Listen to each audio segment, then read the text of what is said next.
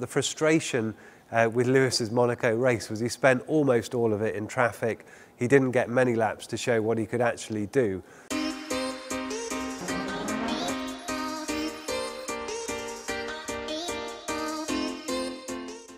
Why did we not stop Lewis sooner when we'd seen Gasly putting in good lap times on that intermediate tyre? Well, it was all about what was happening behind Lewis on track, and he never actually had a clear stop window. If he had a clear window, we would have definitely done it earlier, and we knew that the intermediate would perform well. The question is, can a car on intermediates overtake a car on ex-wet? And we saw with Lewis when we eventually went for that, with Esteban, it was a very difficult thing to do. Why were George's times on the hard tyre so good, yet the times on the medium were still seeing that gap to the lead cars? Well, it's fair to say we were encouraged by those times on the hard tyre. Not just the lap times he was putting in, but also the warm-up looked very strong. He was getting the tyre to work well. Now, unfortunately, we didn't get many laps of that before we saw the red flag stoppage. So at that point, we decided to switch to the medium tyre for the start. That would give us better performance in the opening laps. We felt that it would be okay to go to the end of the race, but actually what you saw on our car and on quite a few others was that that softer compound was graining a bit. It was taking out the front tyres, costing a bit of grip, and at the end of the race George was actually pretty close to being overtaken by Lando, who'd come in for another set. So the main reason was really just the durability of that tyre in the cool conditions and the effect of that graining. Why did we do different strategies with the drivers? So with Lewis using the intermediate tyre to bridge between ex-wet and slick tyres, and with George we went straight from ex-wet to slick. Well, the reality was the cars around them and what the race situation was.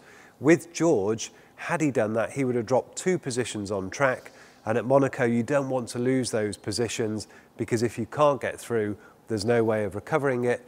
And with Lewis, it was really that we had nothing to lose. We could see that the Alpines were going to try and get through with Alonso from ex-wet straight to slick. So we decided to give it a go because it all hinged on whether Lewis could recover that position he was going to drop to Esteban and whether there was anything to gain by being able to post quicker times on that intermediate tyres. But as I said, it was really down to the differing situations between the cars and who would lose the most places doing the extra stop. How much performance did Lewis lose with the damage to the front wing from the contact with Esteban?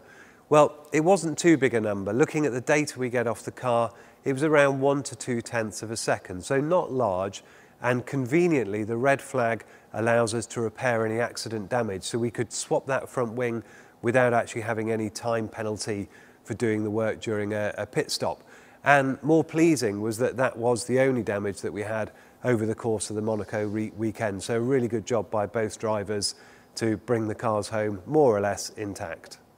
Why did Lewis change his helmet under the red flag? Well, in those very dark, wet conditions at the start of the race, they're running a clear visor, and that gives them the best visibility in the spray.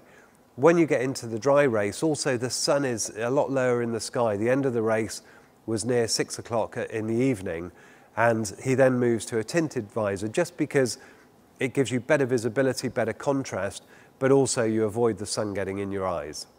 If it wasn't for the Alpines, would Lewis have had the pace to be in that battle for 5th with George and Lando? Well, almost certainly yes. Now, the frustration with Lewis's Monaco race was he spent almost all of it in traffic. He didn't get many laps to show what he could actually do. But the car was working reasonably well. We haven't got the pace there to compete with the Ferrari and the Red Bull, but certainly he would have been in amongst that battle with George and with Lando. Why didn't George follow Norris in pitting to take a new set of tyres to go for the fastest lap? Well, this comes down to what was fitted at the restart on that red flag. We decided to put George on the medium tyre for the warm-up. You saw Lando go for the harder tyre, and that also had been used earlier in the race. So the converse is that the options for the pit stop, Lando had a new medium available to him, George only had a used hard tyre, and that was really why we didn't decide to come in and go for the fastest lap. Now, what we hadn't expected were Lando's times to be sustained at such a high rate. We hadn't expected him to be so close to George at the end of the race. And if we'd known that, with hindsight, we would have come in and taken the used hard, even if we weren't going to be in the fight for fastest lap. So what were the take-homes from the Monaco Grand Prix weekend and the expectations for Baku? Well, certainly it was a lot harder to get the car to work around Monaco than it was in Barcelona. In Barcelona, we've shown that we had good race pace, even though we know that there's still work to do to close the gap to Red Bull and to Ferrari. But the challenge of Monaco is the low-speed nature. It's a very bumpy circuit, and we were struggling with the ride of the car. That was affecting the confidence for the drivers to carry speed, and it just meant that we couldn't run it as close to optimum as we had been able to do in Spain. Now, Baku might present some similar challenges.